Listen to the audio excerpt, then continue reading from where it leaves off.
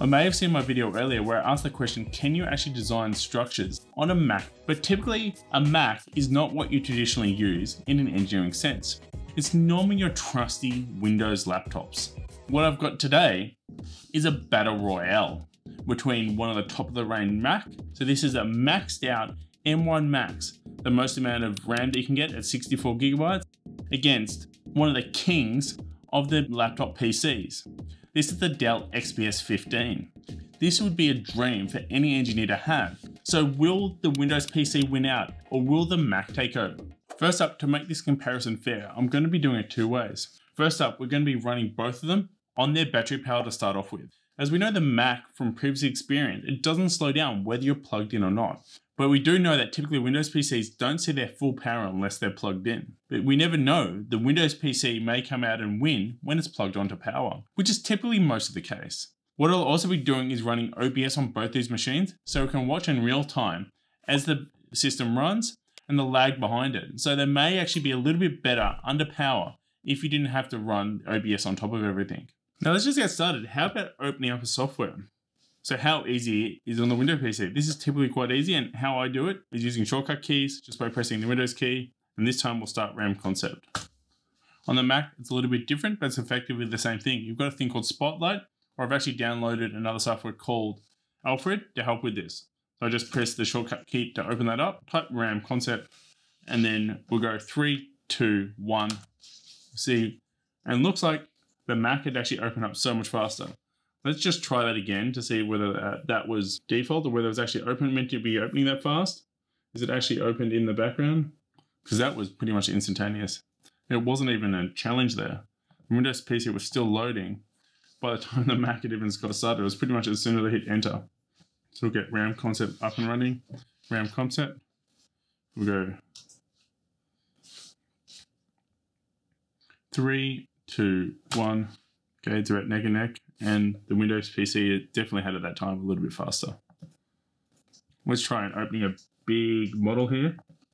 We've got a big model. Let's make it fair because we're both not using post-tensioning. Open up the same file, open up the same file. Let's see, we can show it's the same size of model. You can see we've got the same model up and running now.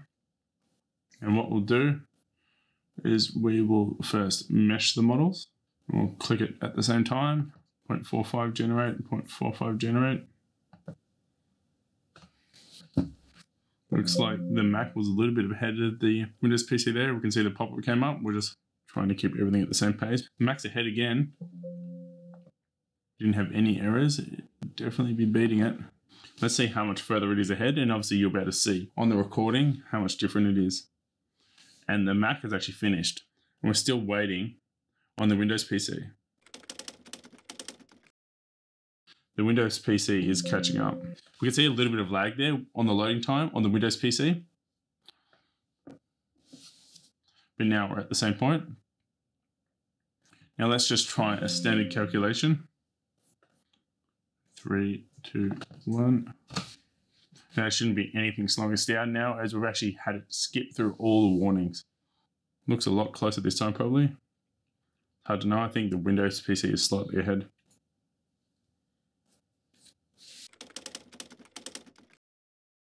Now that's really quite surprising that the PC is ahead, as before the Mac completely destroyed it in the meshing test. As you see, the Windows PC is actually a couple of stages ahead, where we're still detailing reinforcement back on the Mac. But let's see which one can actually get out and display the results faster. See, the Mac's only now just got to processing the different load cases, while the Windows PC has finished all of that and actually laying out the reinforcement. And it looks like the Windows PC is headed here by a hefty margin. Let's just look at some of the results. Detail the reinforcement. Let's have a look at shear bars.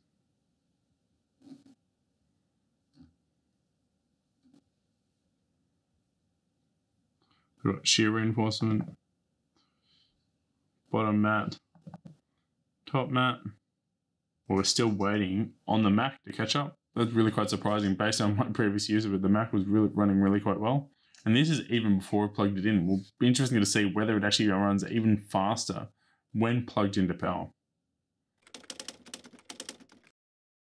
So if we're running RamConcept, definitely here the PC has taken it for the win, even before it's plugged into power.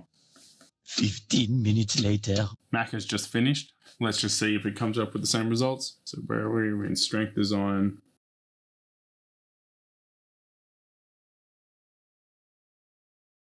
You can see that's produced exactly the same results. So we've got the same deflections here. So let's close this, and now let's try something a bit more complex. Now, this brings us perfectly into the sponsor of this video, Skillshare. Skillshare is an amazing online learning community with thousands of inspiring classes for anyone who loves learning. And as engineers, it's something that we really love to do. Anyone that's looking to explore their creativity, soft skills, or even management skills, there's thousands of classes for you to take. Invest in yourself and your personal growth, and you should go and check out Skillshare. The amazing thing about Skillshare is that you can learn on the go everywhere you are with that ad-free premium content that can also be downloaded. So I've been taking a class on increasing my leadership skills called the Creative Toolkit, Curious History and Discovery by John Medea. It's a great course, especially if you're trying to lead up to become that leader that you always wanted to be. The first 1,000 people to use a link in my description get a 1-month free trial on Skillshare. I hope to see you over there. Now let's get back to learning. We'll try running Etabs.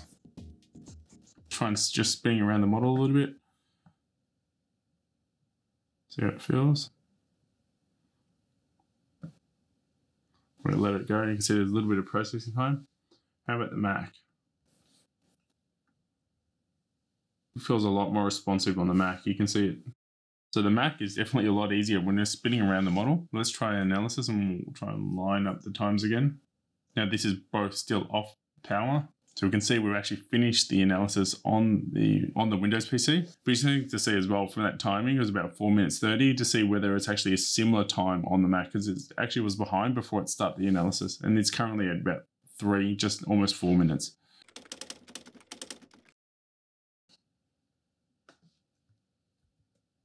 So we'll just try and move the models around again to see whether there's any difference on the two. It's actually a lot more snappier to use. We're trying the PC. You can see it stops, holds, and it needs to reload everything. Video processing is a lot more powerful in the Mac. So now let's plug it into the power and see if we get any difference. So we'll try that one again. We'll speed it up and we'll just break the model. We just might as well run this Etabs model that's currently open at the moment.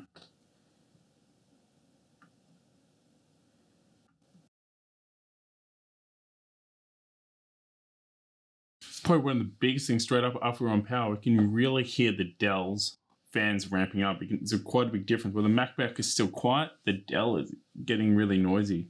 If you had headphones on or something, you wouldn't hear it, but it's definitely a lot more noisier than the Mac.